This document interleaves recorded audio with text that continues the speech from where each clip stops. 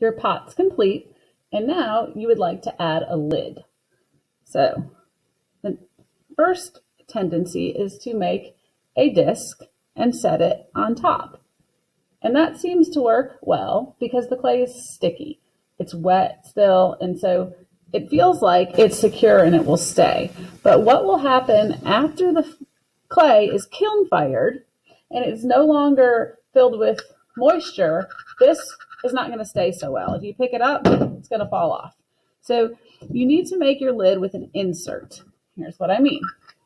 This extra piece of clay that will insert down into the vessel so that when you're sliding it, it's not going to come off.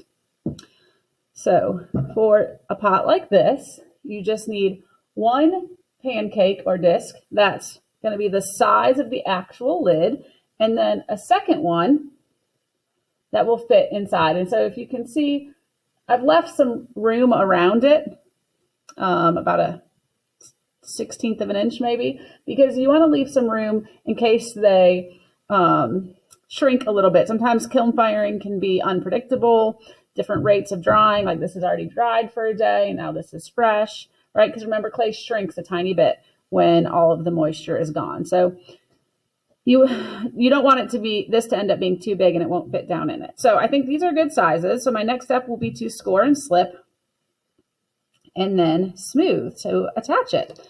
Now I could also add a handle if I wanted to.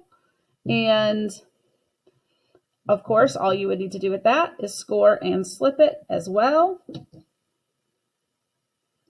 All right, smoothing, remember the 3 S's. Smoothing is the third one. So I just scored and slipped, and if I want to be extra certain that it will stick, I'll use the back of my paintbrush or my finger and I will smooth out the seams. All right, so you can do that, and you're going to check for craftsmanship by using your brush, making everything smooth and neat.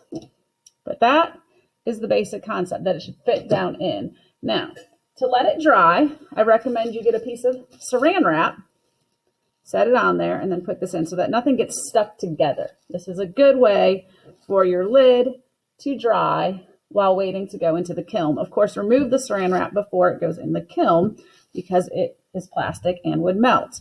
So you can add any type of a handle you want once you've got the insert resting and complete. Now, one other option, if you have a pot that comes to a very tiny opening, you could take a wad of clay, roll it into a ball first, and then start to roll it into a point on one end. So you're making like a teardrop shape. You would then take your piece of saran, lay it across the piece, across the opening, take the pointed end, put it down into the pot, and you could leave it just like that, or you could also press it.